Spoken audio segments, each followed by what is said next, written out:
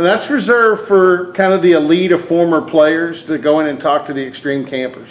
Yeah, it was fun. I mean, kind of a little bit out of my element, and you kind of got to be careful what you say, but it's fun. Those guys, they get a kind of a unique perspective on what we do and kind of what we go through, especially in camp, with everything that goes on.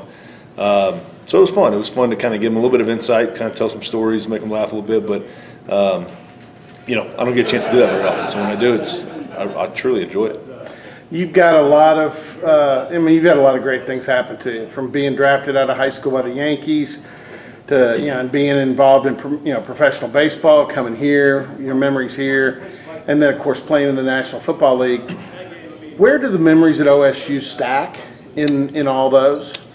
Definitely at the top. I mean, without a doubt. I mean, number one, I think running away. My time here, even when I wasn't playing, I mean, some of the times and memories and stories, I mean, we had some of the best times, and then, in my opinion, 2 of the better years Oklahoma State's ever had. I mean, like you said, every week was kind of a storybook ending. I mean, it was just one week after another. We just kind of kept getting it done, and I mean, vivid. I mean, very vivid. I mean, every game I could tell you a handful of plays that happened. This was 8 or 9 years ago, so it's yeah. I mean, my time here was special. I mean, I'll always look back at the memory, especially like I said, in 2010, 2011, and cherish them for one. But if I could bottle it all up and go do it all over again, I'd do it right now.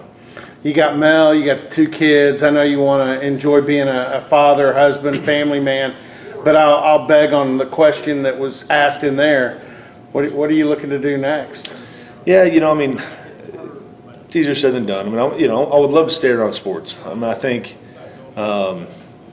given the right opportunity, I think I'd love to get into broadcasting and do some color stuff. I think, one, I'd be a good fit at it. I think I got, obviously a perspective from a quarterback that, you're able to teach the game per se, and you're still able to go watch ball and explain it and the whole deal. And I think I got a decent way of doing that.